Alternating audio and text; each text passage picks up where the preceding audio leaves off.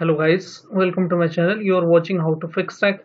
In this small video, I am going to show how to turn off Windows Firewall on your Windows 10, 11 and other version of your Windows. First, you need to go to the search bar and type for Firewall. Okay. Now click on Firewall and Network Protection. Click on this option.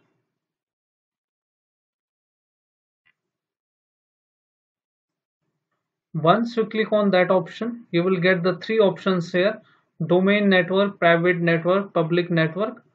If you are working in a domain environment, you need to turn off the firewall so that your connection between your system and the domain system can establish easily. So click on this option first, domain, click on turn off. Now you need to press Y when prompt opens. Now it is off now. Domain network is off now. You can see the private network is also need to turn off. Click on again same button, yes.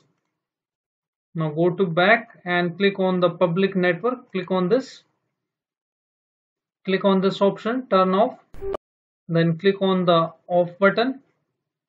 Okay, this option is not recommended to off your firewall if you are using the public network. If you are working in a company and you are using the domain network, so you can easily enable and disable the domain firewall. But if you are using the separate LAN and the separate connection of the Wi-Fi or the Ethernet and broadband, you should not turn off the domain and all the firewalls on your system. One another way you can access the firewall in a shortcut: press Windows plus R button together, type here firewall.cpl, hit OK. Okay, now you will see same options here.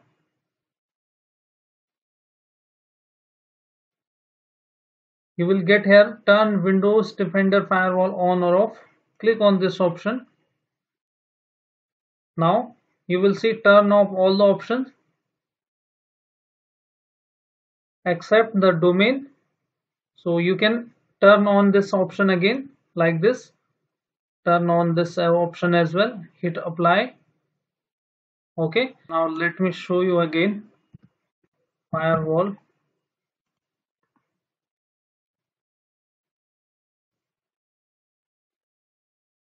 Now you can see private and network firewall is on with this option, but the domain firewall is still turn off. You need to select that one and click on turn off. Click on yes. So this is how you can enable and disable the firewall on your Windows.